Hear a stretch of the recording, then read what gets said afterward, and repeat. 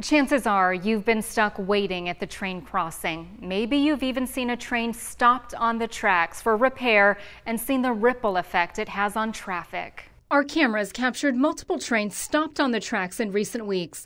On the afternoon of September 12th, it took 45 minutes to get this Union Pacific train running again due to a mechanical issue.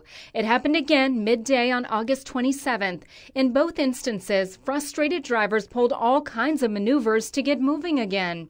Evie McDonald has seen trains so often, she's learned their schedules. Like on Sunday mornings at 7:45, there's almost always a train. Sometimes there's one train right after the other one. She's right. 13 News obtained a copy of a 2019 corridor study from ADOT. It shows 30 to 40 trains pass through the area every day. The report also says the existing overpass at Cortaro Road is from the 1960s.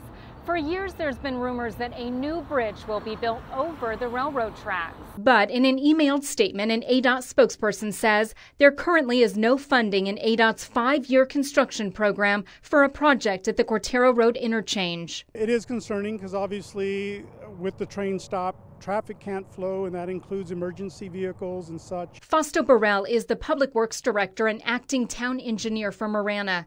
He says there's no doubt a new interchange is needed at Cortaro, similar to Twin Peaks and Ina Road. He confirms Marana has asked the Regional Transportation Authority to add it to future road improvement plans in Pima County, plans that voters ultimately approve. The current RTA plan expires in 2026. Burrell hopes Cortaro is included in the next iteration in 2027. We've placed that in the initiative. That's our number one. We've also received $10 million in funding from the state. That's earmarked towards improvements at the Cortaro I-10 intersection. And we are actively looking at other funding sources. So currently what some of our team is doing is they're working on what's called an RCE grant, a Railroad Crossing Elimination Grant. If RTA is successful and voters give the green light, Burrell says Marana can utilize those funds and start planning and design work.